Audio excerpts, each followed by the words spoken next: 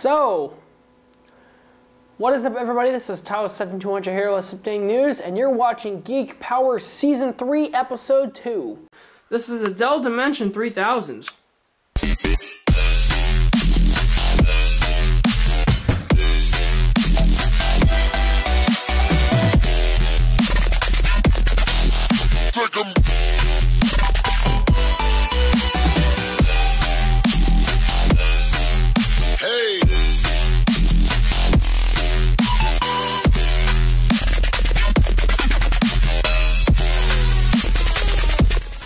Alright, in this series of Geek Power, I'm going to talk a little bit about something kind of interesting. So, as you might know, as my main video editing and streaming PC, basically to capture my footage here in my studio, I have a Dell Precision 670 machine. So, the reason why I'm making this whole video is because this Dell Precision 670 I have has been acting really terribly lately. It's been acting frantic-y and really downright bad, and I figured out why it's acting so bad. This system, currently for a video card, has an NVIDIA GeForce 8800 GTX Overclocked Edition. That card, as a standard clock, like a reference card, at standard would take a total of maximum wattage of 205 watts. That's a lot of power. And there is no doubt saying that thing runs very hot. It's a very hot running card. So essentially saying is, I don't even have it correctly plugged in. I've only got one of the two 6-pin PCI E adapters plugged into it. Essentially, 45% of that graphics card is ran off the motherboard. So that's why the system is becoming unstable and frantic-y. Now, because of this is a huge issue for those who do not know. The reason what makes this system so unstable is if I do a lot of GPU intensive tasks, such as I run Adobe Premiere. For those who do not know, Adobe Premiere, whenever it can, it tries to use the graphics card as a rendering source. As an example, if you try to play scenes from the timeline while it's not rendered, it'll use the graphics card instead of the CPU as a render export. So basically, when my graphics card becomes under load, the system becomes very frantic. It either freezes, crashes, does some weird that it really shouldn't. And this is very common with the machine. And when I try virtual machines where I try to load up a graphics interface, that crashes. So the machine's got all sorts of problems with the graphics card. I could fix this problem with properly making a new PCIe 6-pin adapter, but I'm not going to do that. I do not have plans of doing that, and I don't think I'd want to be honest with you.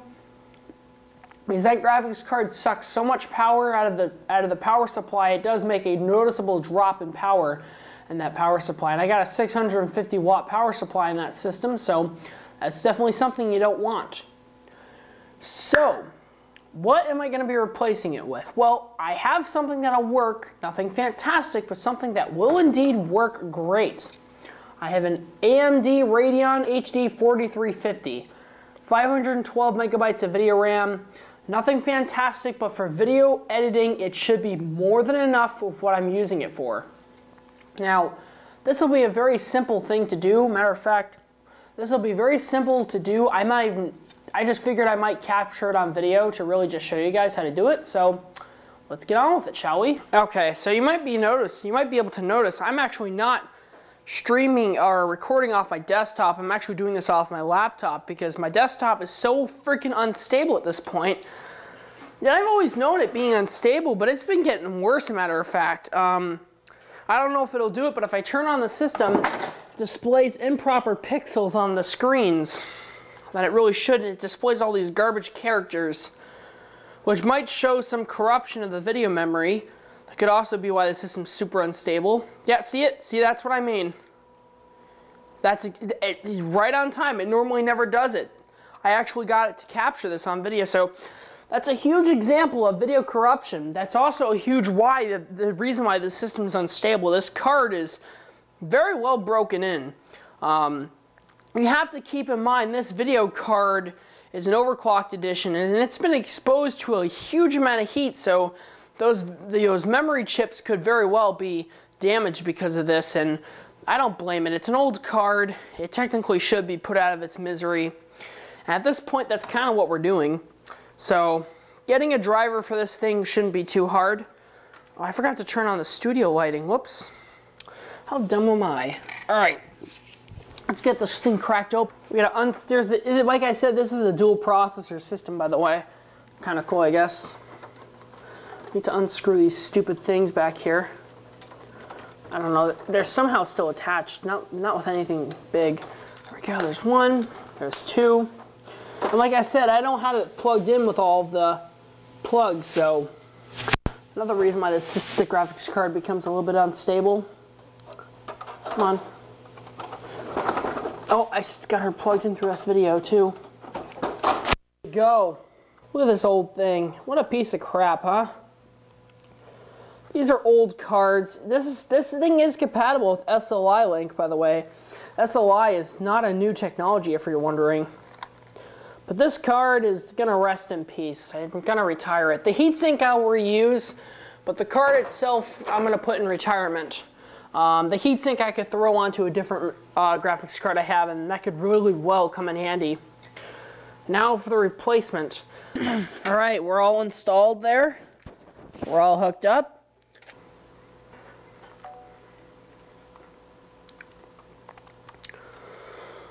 Alright, we should be ready to go, so let me turn the infrared off. We'll go ahead and fire her up and see if it works.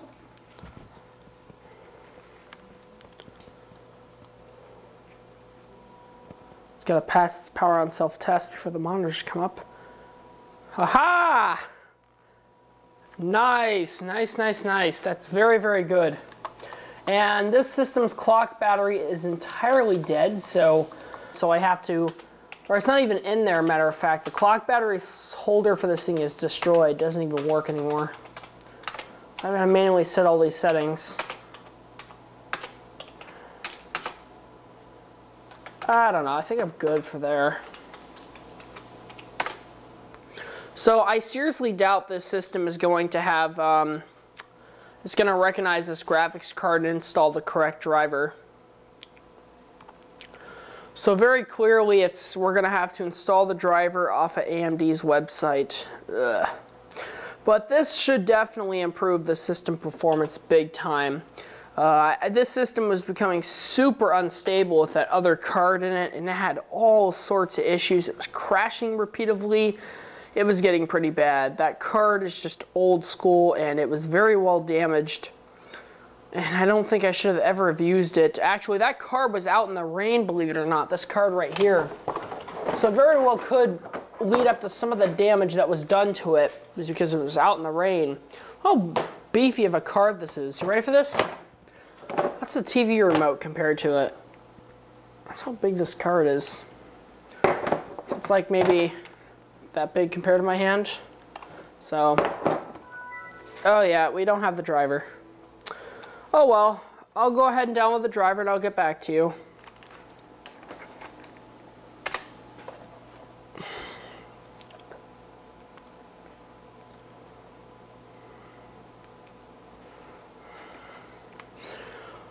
I will confirm one thing that I'm very proud of. The system has not crashed or became super unstable yet. So that's always a good sign.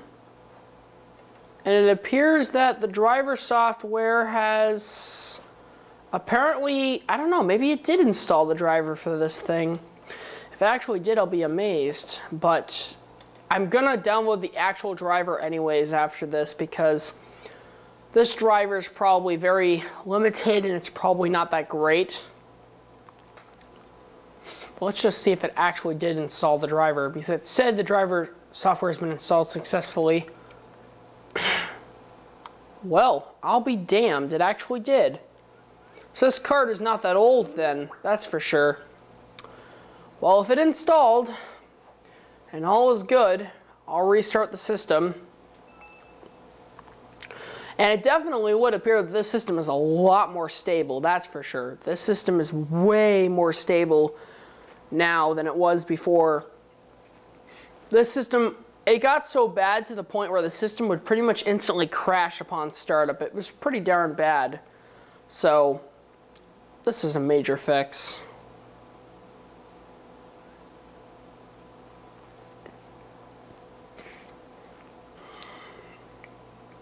I know you're not going to be happy about your clock battery. I didn't even bother about it.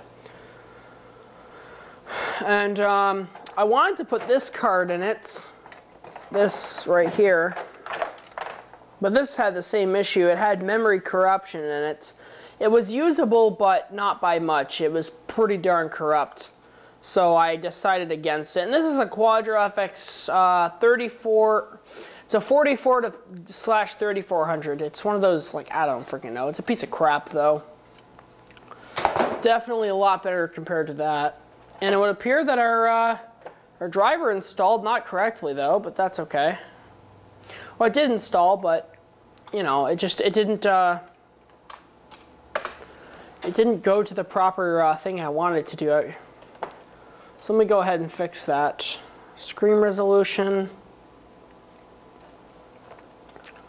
Move this over here. I want this to be my main monitor. And bada bing, bada boom. We are set. Okay. That wasn't too hard. And I just wanted to see if it's going to crash if I try to do this here. If I try to open VirtualBox, because that's where it really got screwed up. When I tried to dedicate video memory to a VirtualBox, to the virtual machine, that's where it freaked out and it would have all sorts of crashing issues and stuff. That's where it really had issues, trying to do virtual machines. And it also had issues with Premiere. If I used anything else but Premiere, it worked fine. But Premiere, when you're rendering and you're exporting and all that stuff, it requires you... Oh, yep. Oh, yeah, that fixed it all right. Oh, what a relief. Yep, I was right again. So it was the graphics card that was bad in this system. And this card may not be the most perfect picture... This card may not be the most picture-perfect card out there, but it's definitely something much better than this hunk of crap. This is a very old card, and it's been used and abused throughout its life. So I'm very surprised that I'm not really that surprised that it's dead. I'm not really surprised that it's not functioning correctly anymore. And the virtual machine didn't work correctly, but that's okay. It's fine. I don't really care that this didn't work correctly. I can always fix this. But I just now that I know that it can at least boot itself up correctly, that's all I care about.